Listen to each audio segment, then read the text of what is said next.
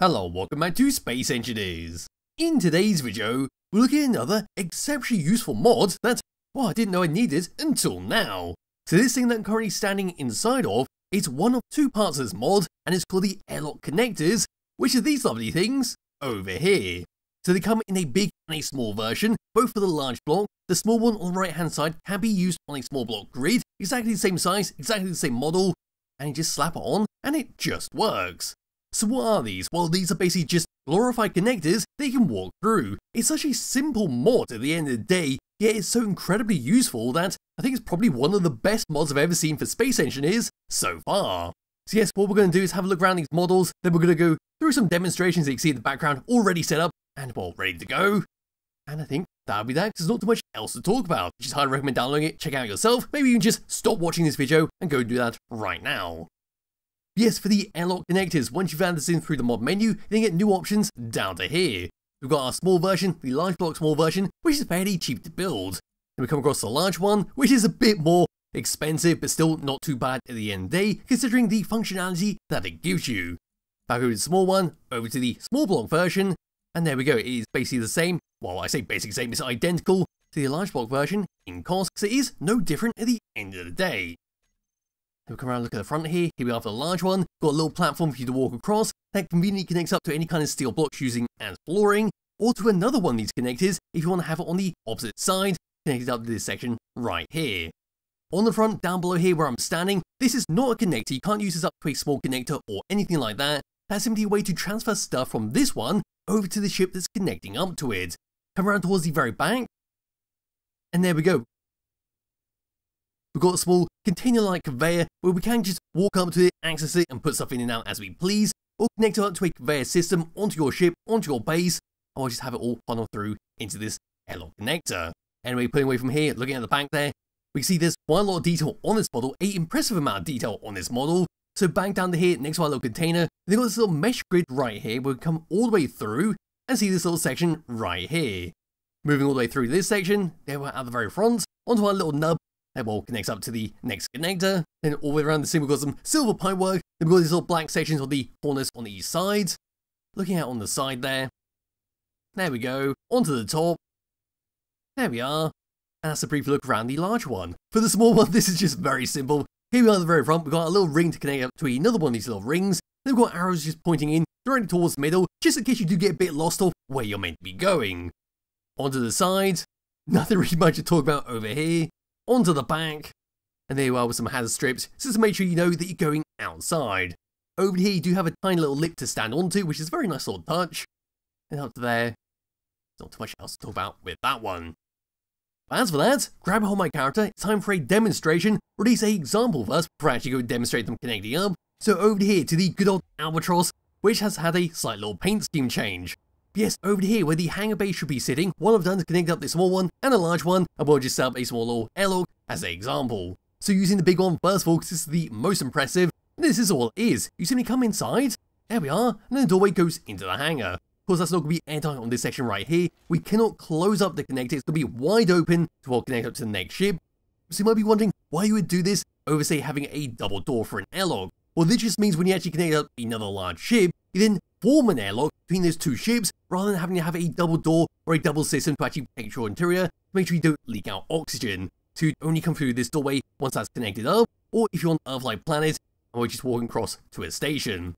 Yes, that's all I've done, just in case it's some steel blocks, we just walk through into here. Then as for the other one, round here, another single door once again, exactly the same setup, this time it's very, very small, and we just walk through here. And there we go, just a very diddy version of that one, in case you do want to have a very small one, connect up to a smaller ship, or a small block ship in general. But yes, that's the example. Now what we're going to do is a demonstration, once again another ship that I have manhandled, and we'll just completely ruin the interior of it. I just deleted a bunch of blocks, I'll refit it, make sure it was airtight, but here we go for a small one. There it is right there, so yes, the way this works is that it just simply slaps onto the front like a window block, so just get rid of that, just selecting the colours.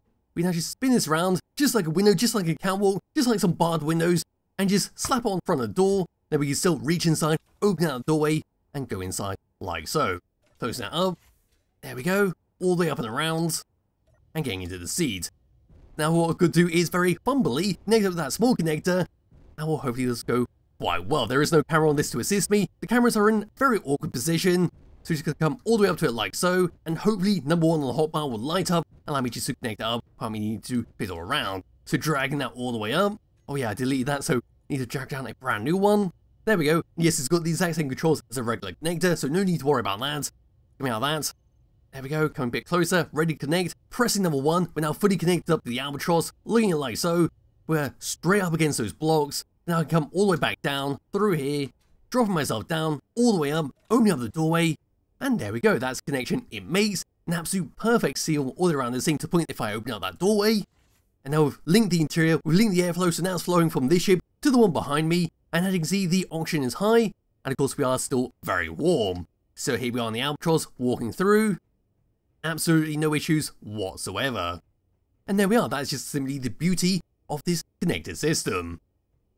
And we're back through here, closing out that doorway, so make sure we don't lose any oxygen in there. Closing out that, and I can see we disconnect that, fly away, and well, that connector has done its job. Anyway, pulling away from here, so nice and far away, not sure what is the flying landing leg right down there.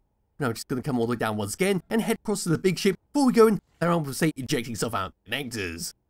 So over here, another ship that I, well, completely destroyed. Coming to the opposite side, it did have a very big custom turret on the side, and all this was conveyed together, leaking everything on the internals. But no, I just went and slapped on the large connector over to here, so we come all the way down, now drop down, see part of the conveyor is linking everything together, see the iron thrusters on the side, and I've gone ahead and added the gauge. So I can open up this, let out all the oxygen, then walk through here. Had to jury a few bits and bobs inside to actually make sure the oxygen would actually function in the ship. But no, there we go, that's another example of what you can do with this if you want to have a side loading section. Didn't mean to come out here, want to go into the cockpits. So through here once again, closing out that, towards the front. I'm going to close that up once again into this. Now what we're going to do is come and side connect this up. So around here, once again, it's going to be quite awkward because there's no camera to actually help me out. And we're going to hopefully actually be able to connect this thing up. I might need to get a bit wonky and say tilt this all the way down like so. So here we come across. And I might be able to get away without tilting, but I am going to do this just for the sake of it. And across we go. So all the way up. I once again got added to my hotbar. So over here, just dragging it down onto the 9. Come over to here and switch lock. And now we just got to come back a little bit onto the side. Come up just a little bit more. And there we go, we're now ready to lock. Pressing number 9. I'm going to pop out of this. Now I'm going to come back to that gate we just went through a minute ago. So opening up this, through here, and ignoring that stuff has changed on the inside here because, well, when I actually connected it up, I damaged quite a few blocks. So I had to go around and actually repair everything up to make sure it was all airtight once again. Otherwise this demonstration would be pretty pointless. But here we go, I'm now going to open up the gates. And here we are, we've now gone all wonky, deliberately wonky, so you see you don't have to connect up directly to this, but you will want to connect it up directly if you want to actually connect stuff from the main ship into this ship, or to whatever you want to connect up to. Yes, as it is, we're still all perfectly airtight. I can now walk across here very wonkily and come into the albatross once again. There's a little hiccup right there where it goes no oxygen, not really too sure what you can do about that, but it still does not matter, it does not seem to leak oxygen, at least I haven't found it leaking oxygen at all. Simply step to the right, got oxygen, come through here. And we've got oxygen, seems to be this section right here, which is being a bit of a problem. No, we can open up this, we see no oxygen is leaking out, and we are all perfectly fine to come into the ship, and we'll do our business.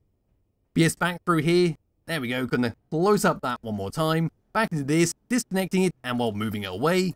There we go, pressing number 9, away we go. That can now just go away into the distance, and we'll come all the way back through, and we'll back outside. So with that, that's pretty much it for this mod, all it has to offer. One final thing to do is, of course, to show it ejecting stuff out, because I believe that will be quite an interesting thing to watch, but I'm going to cut back once I actually set up something, but actually eject stuff out. And so here we go, it's a very rudimentary setup, where we're going to be ejecting out Clan Cola from that warfare cargo container you see in the background. We've got a reactor attached on the back of it, and we'll 2 paths for the conveyors come across to these connector airlocks. So grab my character, coming over to this, we're going to access this, oop, bit far there, the gravity generator from that ship is, well, quite a far range. So up to here, finding the connector, there it is. We want to collect all, and we're going to start to throw out. And that's what it looks like. It's just coming out of the middle like a gigantic version of the standard connector. And well, thanks to the gravity generator, all the Clan Cola is now going to be flying down to the ground, or at least down to space, to never be found again. So into here once again, want to actually switch that off. There we are. Now I'm going to come across the small flat connector sitting right next to it. So into here I want to collect all once again, throw out once again, and nothing is happening. So going to double check this one more time, and well, it doesn't look like this one can actually eject stuff out, which is kind of a shame. But I'm going to put that down to simply a hasn't been implemented yet. But no, as for that, I believe that is pretty much it for the airlock connectors. They're just a fantastic thing to have in your world if you do want to have a large connector to walk through, to go from one ship to another, go from a large ship to a base, or even a small ship to another base if you want to do that. It just works perfectly as you saw in this video. You just slap it on to wherever you want to have it slapped onto. So you just come up to a flat bit of wall, go like that, reline it, then start to remove the steel block behind there. And well, of course, you can actually remove the steel blocks behind there if you get a bit close to the connector. You can now just go get rid of all these. And well, now you're on the inside, and got a way to walk out and go across to another ship. Yes, I believe I have covered pretty much everything, so there will be a link to a description below to check out and play it yourself. Highly recommend you do, because they're glorious things to have in your world, and I wouldn't be surprised to see these in an upcoming DLC, or at least in Space Engineers 2 in the future, and I'll be back with another video some point soon. Bye bye.